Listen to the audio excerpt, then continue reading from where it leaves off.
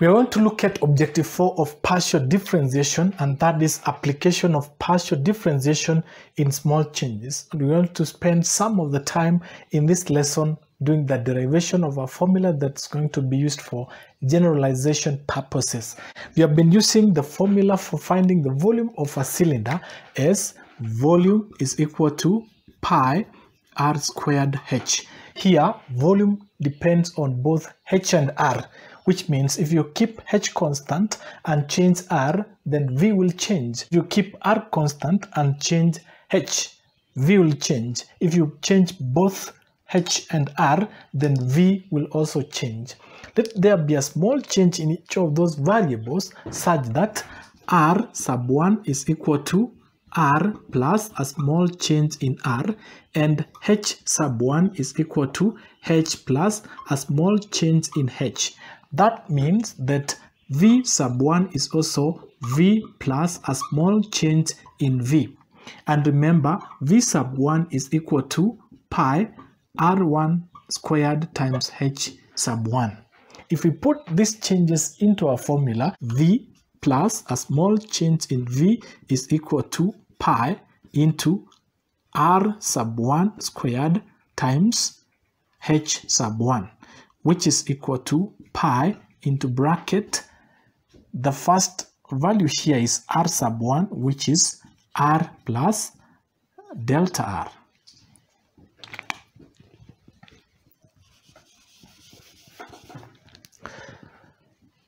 Because v depends on both r and h, these effects will have the following implications: that v plus a small change in v will be equal to pi times r sub 1 squared times h sub 1, which is equal to pi into r plus delta r, this one is squared, into h plus delta h. We close the bracket. We are going to use binomial theorem to expand that one. So this gives us pi, which is common to both of them.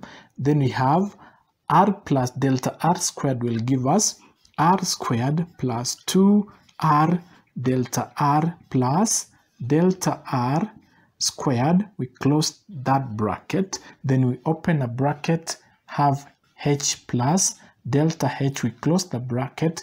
We close the outer bracket. Now, our task again is going to be expand that bracket to get pi into bracket. If you multiply this h by the first bracket to get r squared plus 2r delta r plus delta r, this one is squared, into bracket, open it with h. Then we have the same bracket, r squared plus 2r delta r plus delta r squared. Then we close the bracket and open it with delta h. We close the outer bracket. So we are going to have pi into bracket, multiply h by each of these terms to get r squared h plus 2r h delta r plus h delta r. This one is squared. Then we add this one here, open that bracket to get r squared delta h plus 2r times delta r times delta h plus delta r, which is squared, multiplied by delta h.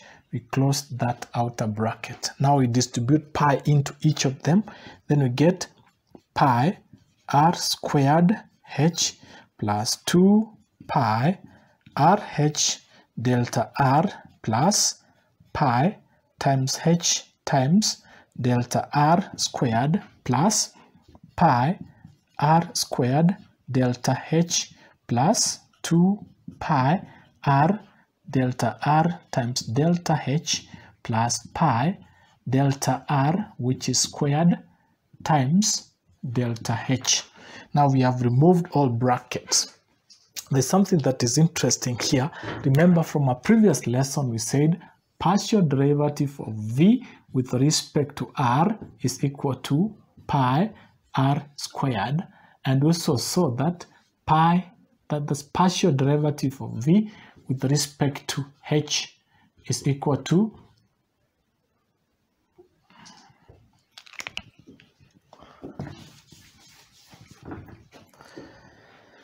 now, from a previous lesson, we saw that partial derivative of v with respect to r is equal to 2 pi rh, and partial derivative of v with respect to h is equal to pi r squared. Remember a previous lesson where we looked at these two results. We're going to use them again in this derivation. So this one is equal to pi r squared, remember, is v. So we have v plus delta v is equal to v plus 2 pi rh.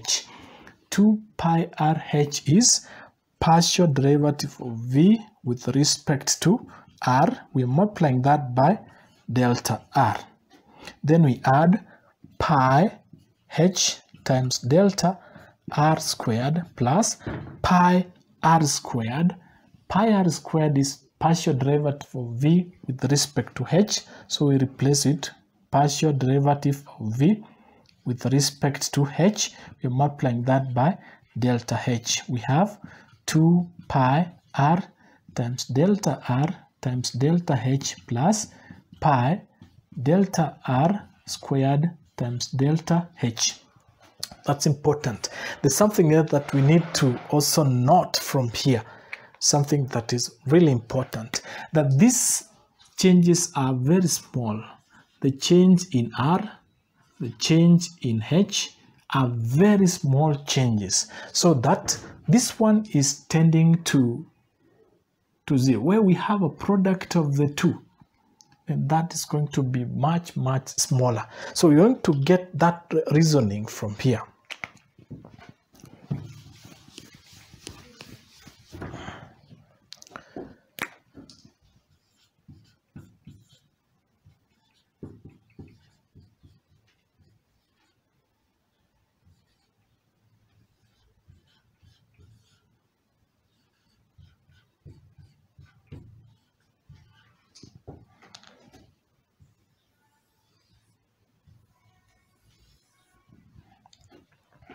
Now, it's something that is interesting is that these changes are very small. The changes we're talking about here are very small compared to the original measured values, such that now a case like here, so we're having small change in r times another small change in h. When you get the product of small values, the result is going to be really small, such that 2 pi r times a small change in r times a small change in h. Small change in h tends to 0. And when we have, like this one here, pi times a small change in r, which is squared, times a small change in h, is also going to be very small, and it tends to 0. So we replace the last term here also with 0.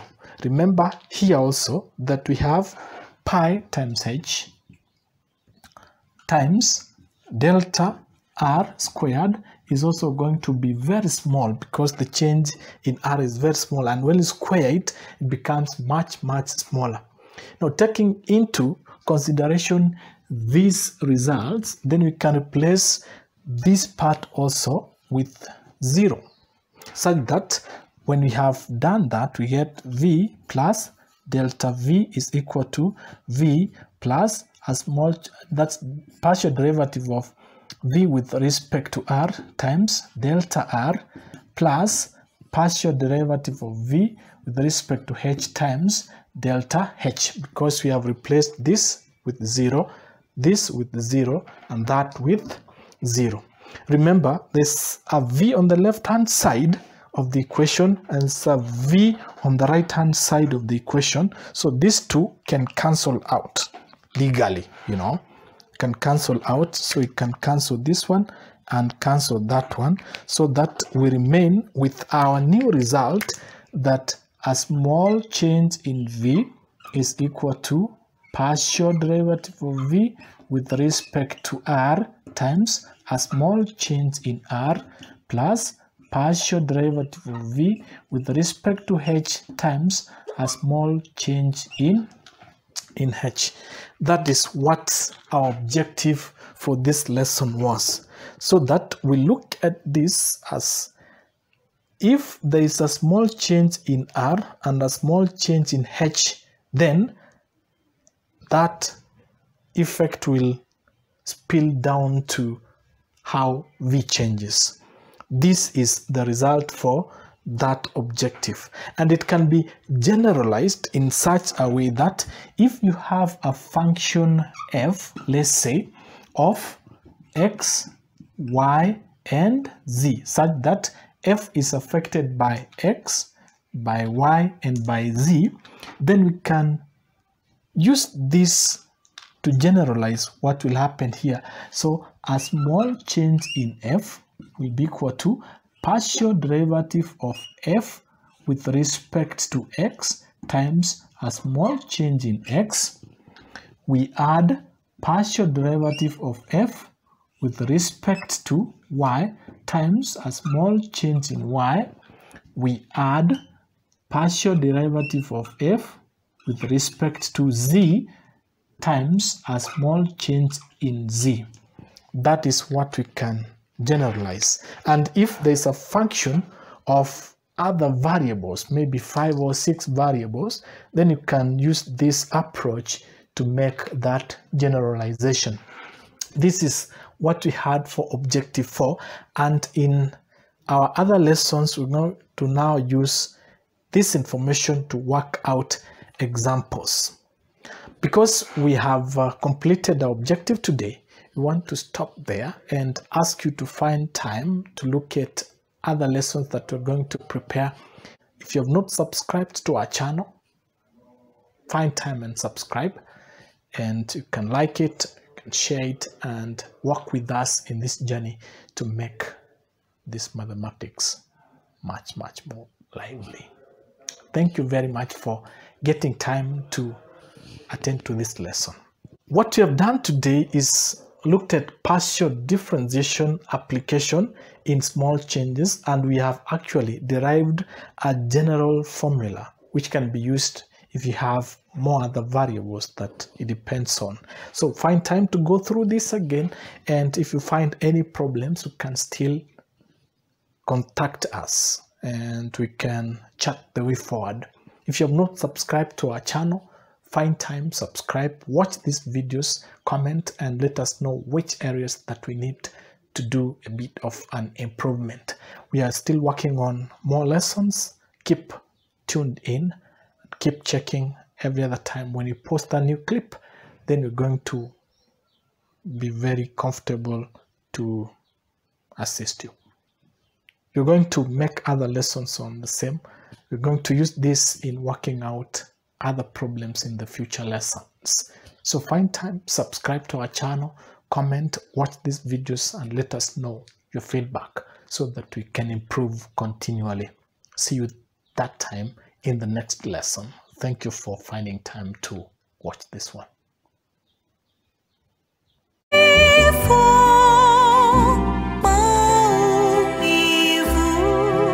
Higher